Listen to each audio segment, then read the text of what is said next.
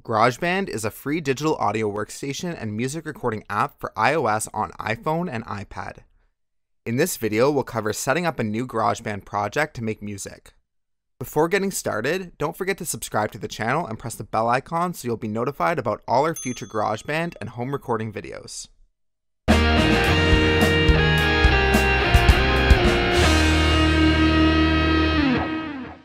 GarageBand comes pre-installed on iPhone and iPad devices, but if you're missing it or it was uninstalled, you can download and install it for free from the iOS App Store.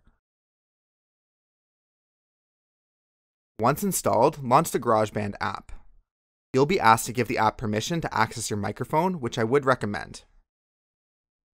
From the main start screen, we'll get all the different types of tracks we can create with GarageBand. We'll get a lot of different instruments like keyboards and synths, drums, amps for direct guitar recording, audio recording, bass guitar, and guitar. Select any of these to create your first track. I'll just start with an acoustic drum kit to make things easier. We'll cover the different instruments in more detail later, but for now, we just need a track created to set up our project. Along the top, we can see some basic tools. The arrow at the top left lets us select a drop-down. The top button is for My Songs, which brings us to the file system on our device to change the project we're working on.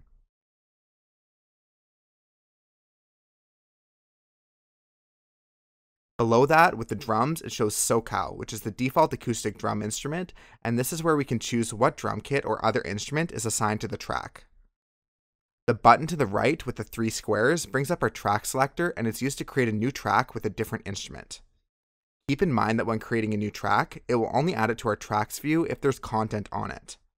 We can create a track and then not add any audio or MIDI, and it won't always be added if we exit out. The button with what looks like 3 volume faders is for the track settings and mixing tools. In the middle, there's the project transport. The first button brings us back to the start, the play button plays the song, and the red circle starts recording. The metronome button gives us the option to turn on and off the metronome for playback and recording.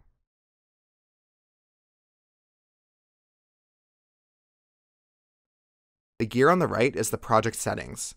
Clicking this gives us a drop-down with more tools.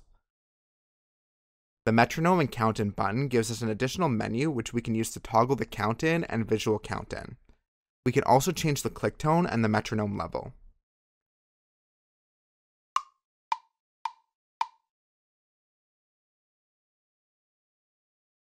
Below, we have the tempo, time signature, key signature, and time rule tool.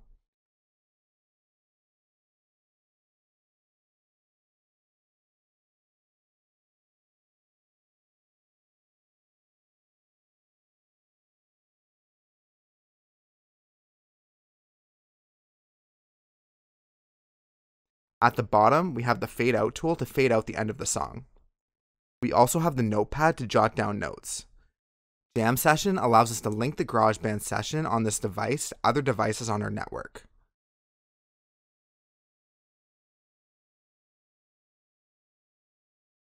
Advanced settings can enable multi-track recording, 24-bit audio resolution, run in background, and some tools to use Bluetooth MIDI devices and send MIDI clock to other apps or devices.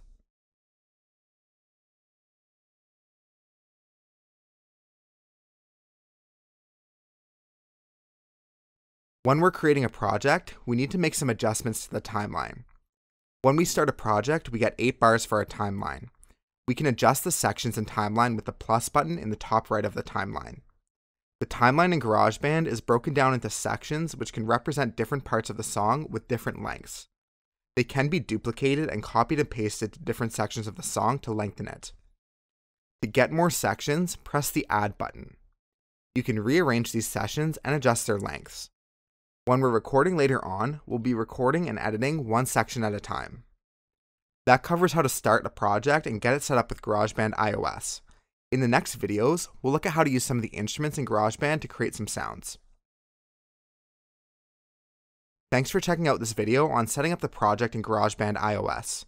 If this video helped you out, don't forget to give the video a like, subscribe to the channel, and press the bell icon to get notified whenever a new video is released. You can also check the video description for links to social media accounts to stay up to date on all our new content.